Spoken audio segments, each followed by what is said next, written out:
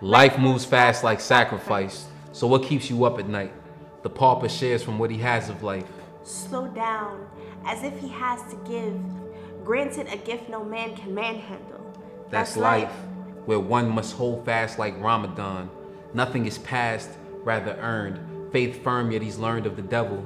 But he has also seen heaven and won't settle. This is love in motion. The wind to the ocean. Wells of Zamzam flow beneath the commotion, hoping to cleanse the pious of their deeds, their greed, and the need to be seen. He rather serve his people, never heard by the herd, but moved by the words of shepherds. He's from an Abrahamic tradition, sees God in every part of his mission, leaving no stone unturned. He's learned to cool fires with God's permission. Are your actions something a foremother can be proud of? Like Hajar was a forerunner when she found love. Stuck in the barren desert with her son. She runs, and every footstep becomes her predecessor's gift.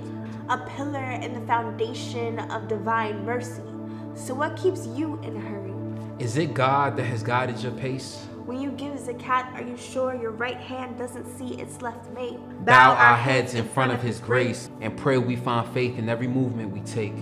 Is that paradise beaming from your face? We travel the pilgrimage to understand our forefathers' fate. And to take from the glory God has gave.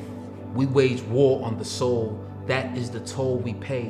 We must pray all night until the wither, or until we wither. The task is in how we triumph, overcoming ourselves so we never become tyrants. With the maturation of the migrant, moving toward the highest, the steps today open the way. So ask yourself, what path will you take?